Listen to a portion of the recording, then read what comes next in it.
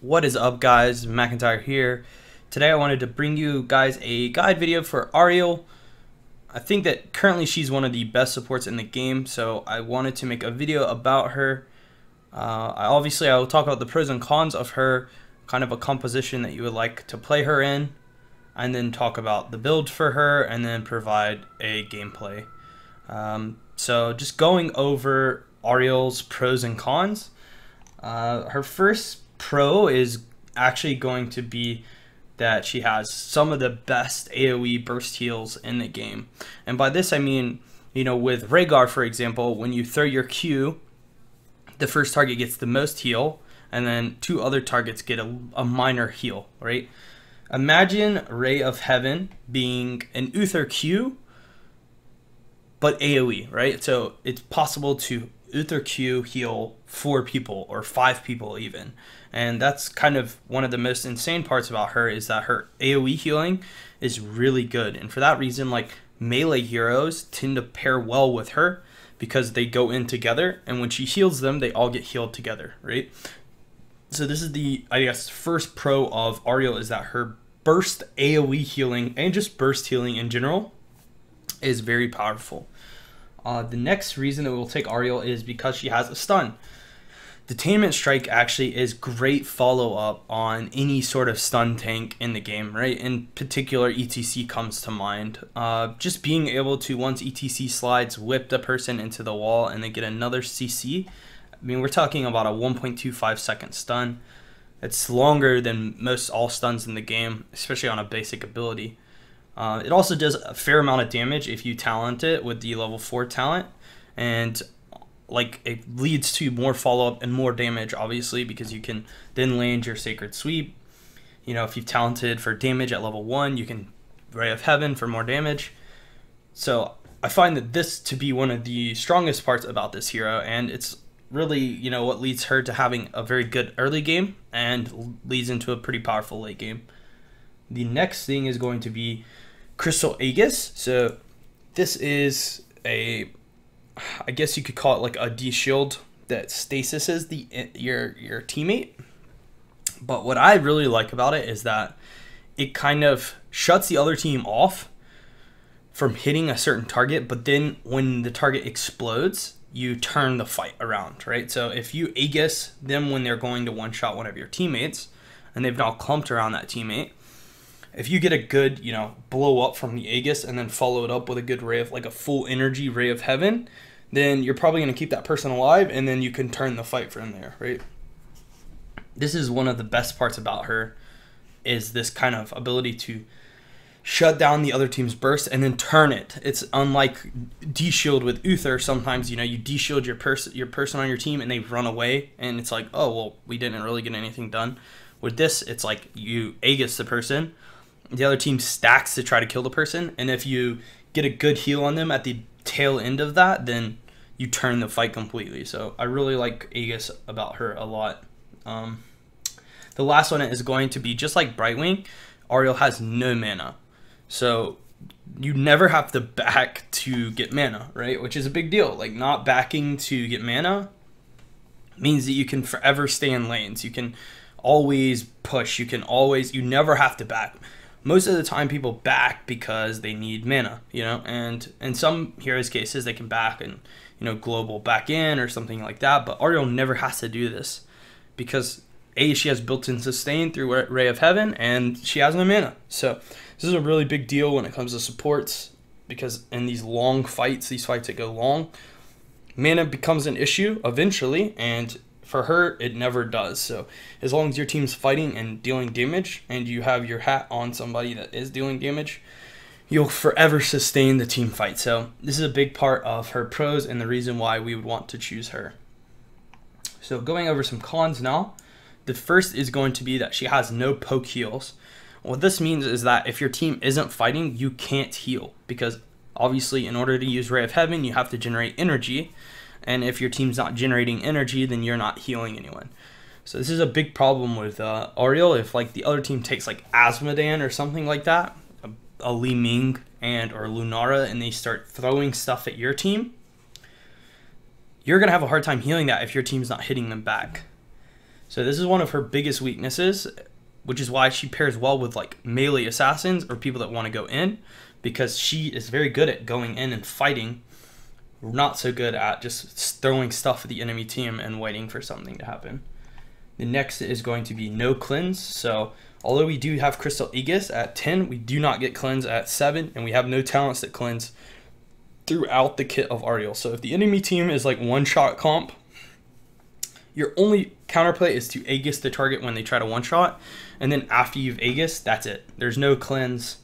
Your pre-10 is sometimes weak if the other team is doing that, but what you have going for you is that if they go on your target, you have full energy, you heal that person that they're going on, and then you get your full energy again and then re-heal that person.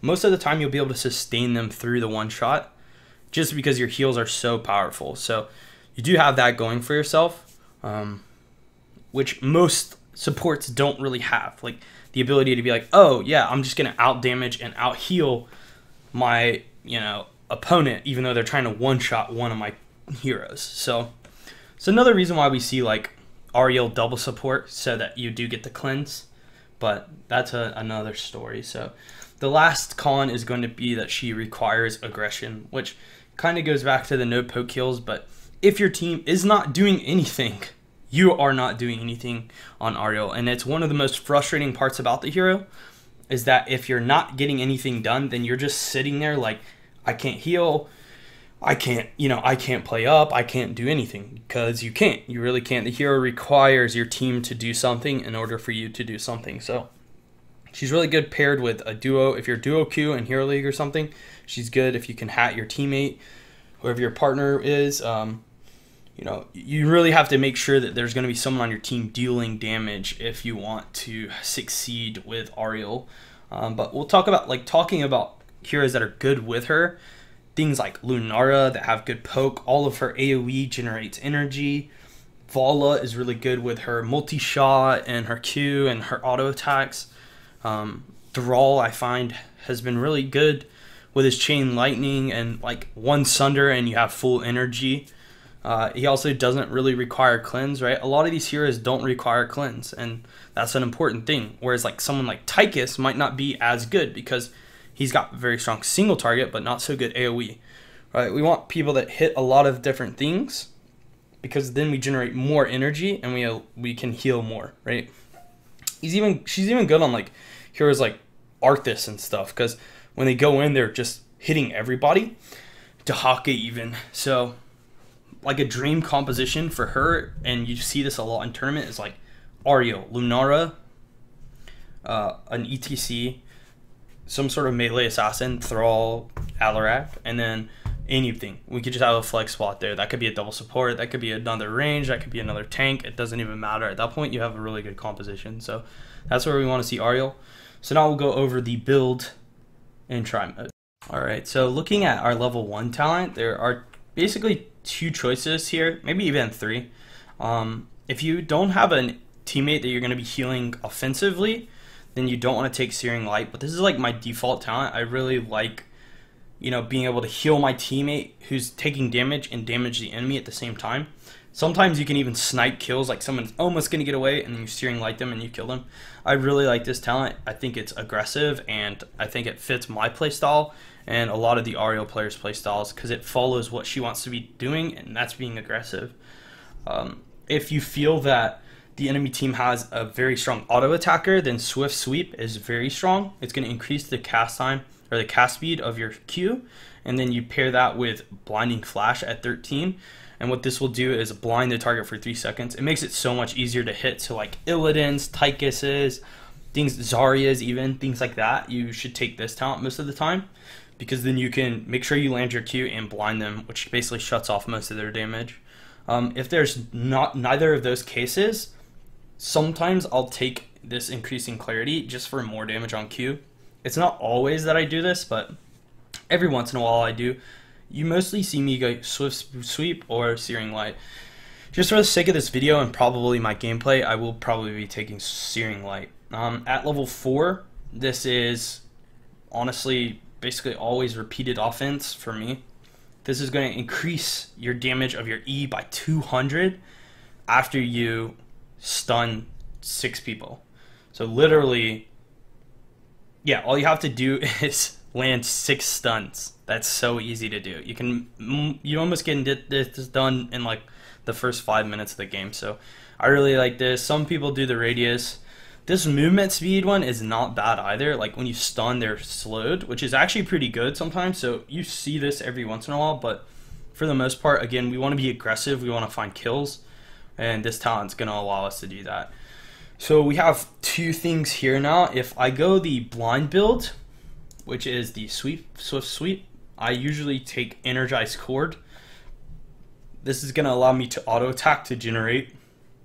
Or if my team has no energy generators, then I take energized cord. So if I have to generate my own energy, this is the talent you want to be taking. But if you have really good energy generators like Lunara or Vola, bursting light is where you want to be at. This is going to decrease the cooldown of your W by 2 seconds. So now your W is on a 2-second cooldown. So if you can generate energy over and over and over, you can literally just cast your W, boom, boom, boom, boom, boom. And this is where you see Auriel really come to light, is when she's getting to bursting light over and over and over to keep people alive while she has people generating energy. So the other 2 talents are okay. A lot of people are taking this in the beginning, but it's just not as good as these 2. So again, at 10, Crystal Aegis, and now we look at our 13 talents. If we are taking the blinding path, then we want to take blinding flash. If not, I like taking repelling strike. This is going to increase the distance that you knock people. This is not only going to help you hit people in the walls, but it's also going to push people further away from you. So let's say an ETC is coming after me. I can whip him pretty far, like you saw there. That totem goes pretty far. And this again helps you to hit people into walls. You have better odds of knocking them into the wall. So it's just, I think it just pairs really well with this hero, and it does good things in both defensive and offensive ways. So now the 16 talent, this really depends on where you're at. If you have an Illidan or something, a Vola, attack speed's great. If you have a Li Ming or a Lunara, the ability power is awesome. And then you can also go Reservoir of Hope if you do have like the Lunara and the fights are going a bit longer. This does eventually come into play. I personally like these 2, but there's a lot of support players out there that do take this talent. So there is merit to all of the talents. This will increase your energy, obviously increase the burst at your level 1 for damage, increase your burst healing. There's a lot of good things going on here. So we'll probably just take whatever when we get into the game, but that's a very flexible talent tier. And then now at 20, we almost always take Shield of Hope. It is important with this talent to use this when your person is weak and then heal them, right? A lot of Auriels you see heal and then hit it, right? You don't want to do that. You literally want to W, or you want to shield and then heal them, because then you're going to get, you know, the shield, the bigger shield, because they're at lower health before, right? The same goes for if you Aegis someone who's weak, when they pop out, shield then W, okay? Because they're going to be weak, obviously, when you Aegis them. They're going to get a bigger shield, and then you're going to heal them, okay? So that's a huge no-no. And this is a Storm Shield, like. This is not castable. You just hit one and it casts, just like Storm Shield, okay? So that's another thing that a lot of people don't know. But please, for the love of God, do not heal and then do this. It's just bad. It's a bad habit. Cut it out when you're playing this hero.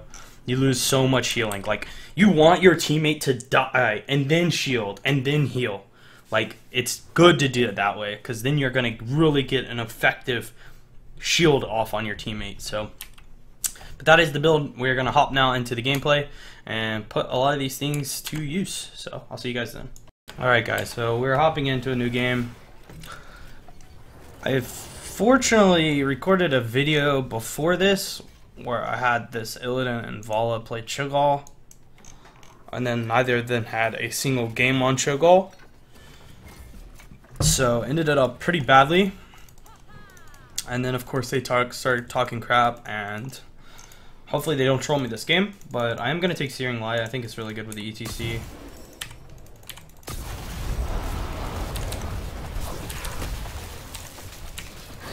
And the Zarya.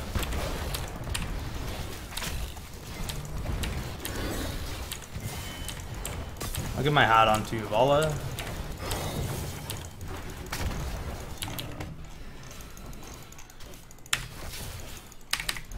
Remember too, like your Q generates a lot of energy on this hero, so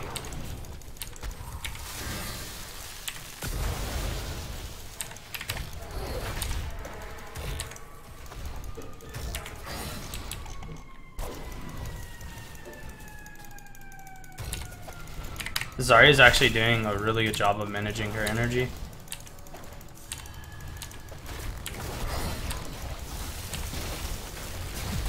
I should be alright.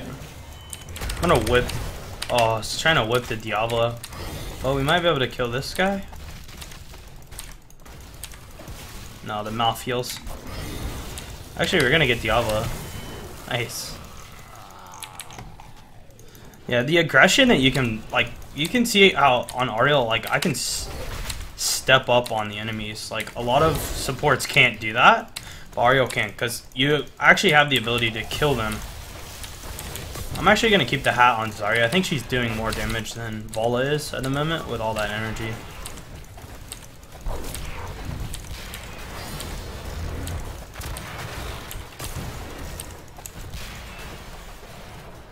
So now I'll switch back to Vala.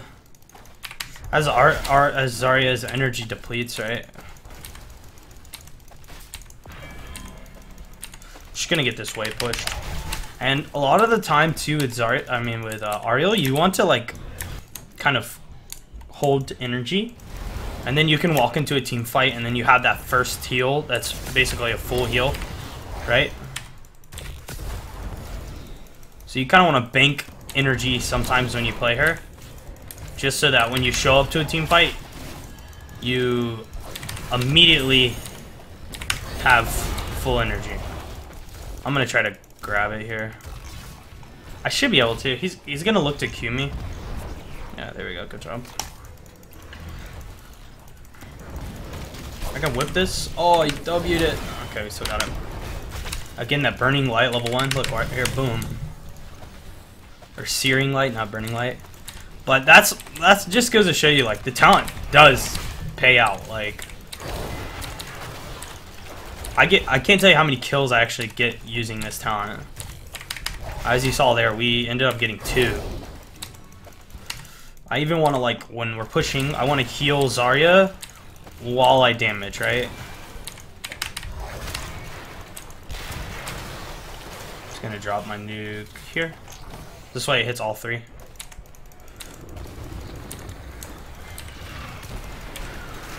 Uh-oh.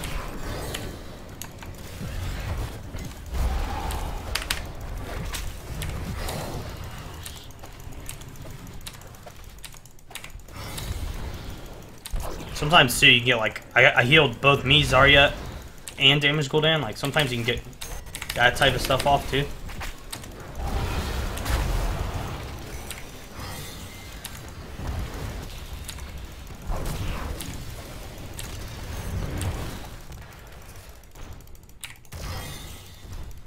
The key is that I'm not greedy about my heals, and I make sure that I heal me and Zarya every time I heal.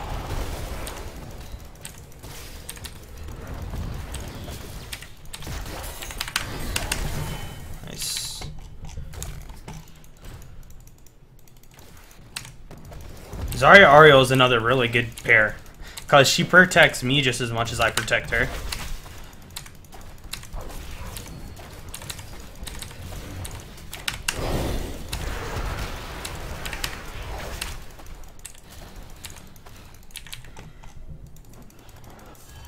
Can probably invade their camp.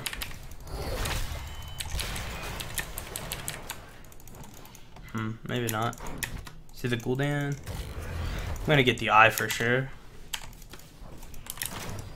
But you can see here, like, Zarya is playing aggressive, and because of it, I'm getting a lot of value. Look at my energy right now, right? Oh, Grizzleacus.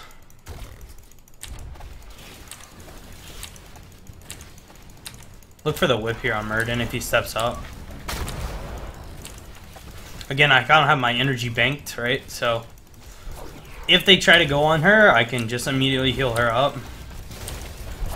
Like this, and then I get another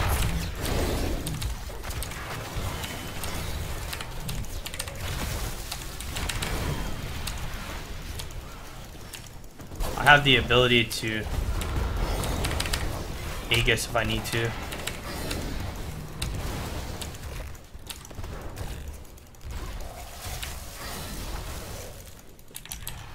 And we have that decreased cooldown at 7, which has given us a lot of value as well. I'll put it on Illidan now. I think Illidan does a really good job of generating energy. And then maybe with Illidan on the point, right, I want to switch it back to Zarya because she'll be doing damage. I'll switch it back to Illidan. And this is where, like I was saying, like, poke hurts this hero. So, like, I got poked there by Gul'dan, and I have no way to kind of get energy to heal that back. I want to bank energy again, though. So I might be able to get, like, a 2-man heal or something like that.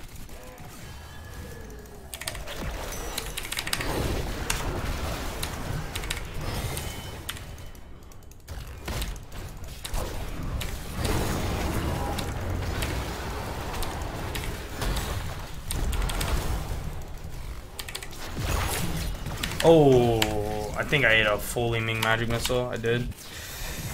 Dang. That was my bad. I even had Aegis up still. That was a tunnel vision by me. Oh gosh. Like, I saw the Diablo whip, but I wasn't paying much attention to my own health bar.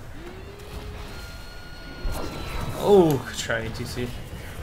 So I'm actually gonna take the knock further, like it was going over. This will allow me to knock the Diablo and the Murden further away, which is gonna help out a lot. Yeah, I saw it Aegis up even. That was bad. This ETC is wild. I should be able to save him though, with a good Aegis. Once I get there, I'm just gonna instant Aegis him. This is gonna hopefully generate some energy, and I can knock Murden away. There you go.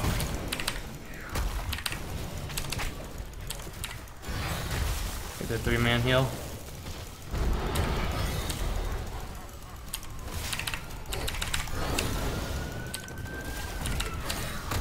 Now, as long as Vol is dealing damage, oh, we should be generating energy.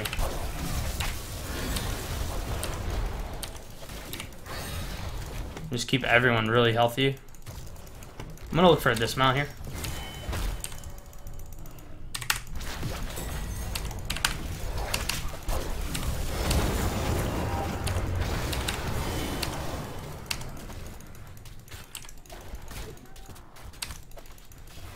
I should get a whip, maybe? Gonna be close.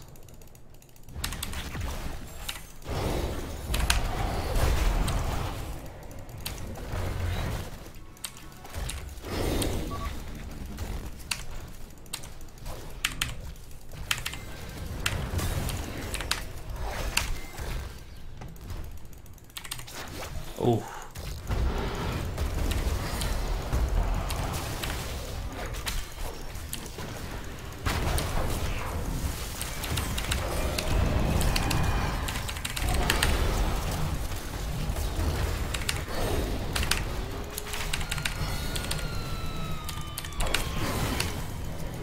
There it is.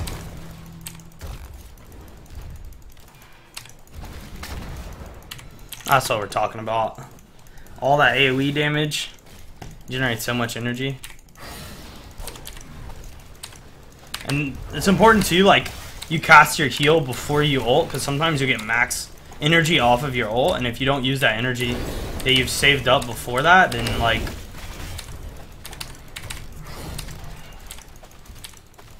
sometimes you'll miss a lot of healing. So in this case, I think attack speed's really good because I have the Illidan and the Baller. So actually, like, synergizes really well with both of those heroes. And even, like, if I give the hat to Zarya, then I think it's worth, because she does technically auto attack.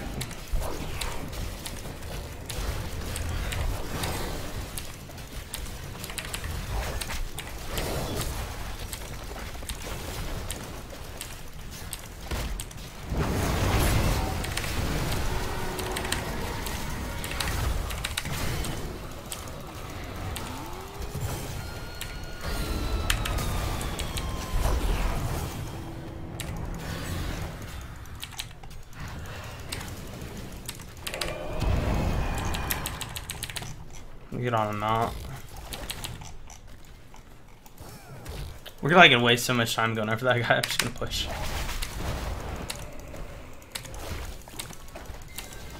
And again, I want to like bank some energy here.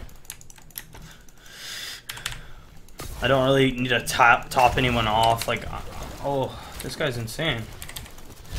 Oh, I missed. I might be in trouble for this.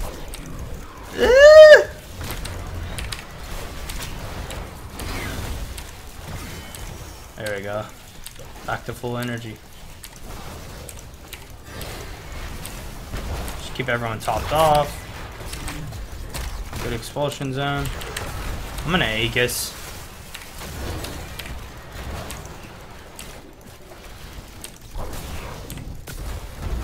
Wall looks like she's doing a lot of damage.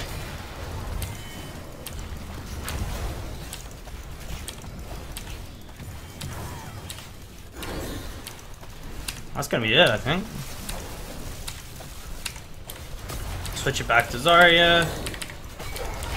Boom. That's gonna be it. We did not get to level 20 Storm Shield, but I think a lot of the things that we saw are very typical Auriel gameplay. You want to make sure that you AoE heal as many people as possible, and then when you have the level 1 talent, you can use it, aggressively to snipe kills. You normally like to heal the person that is on your team. Oh man, even a 5-page MVP. You normally want to heal the person that you want to stay alive plus the enemy, that way you're dealing damage. And don't be greedy with your heals. Like, walk towards your teammate if he's taking damage so you can heal yourself and your teammate, right? Or try to aim it so it heals someone else and a teammate, right? A lot of the times, grouping and healing is really powerful. You saw it in the one fight where it was a 2v4 with me and Zarya. Because we were so clumped and the enemy was fighting us on our AoE, we could just generate so much energy, and all of that energy that I was using to heal us was damaging them. And with the decreased cooldown on Ray of Heaven with Bursting Light, I got like 3 or 4 heals off that fight, and it was just huge amounts of healing. So a lot of humongous healing there. But this is the build that I decided to go this game. It's pretty standard. This 16 talent changes. That's the only one that really changes a lot of the time for me. But this is my favorite build to go. And if we look at our stats, we did 51. We did double the healing of the Malfurion. Jeez. But we had a really good Zarya. So this is actually a really good composition for Auriel. But that's going to be it for today, guys. Thank you so much. If you did enjoy, make sure to throw a like and subscribe to my YouTube channel. You can always check me out on Twitch and Twitter, which will both be located below. If you guys have any further questions about Auriel, make sure to drop them in the comment section below. I'll try my best to answer them. But that's going to be it for me today, guys. Thanks so much, and I'll see you all next video.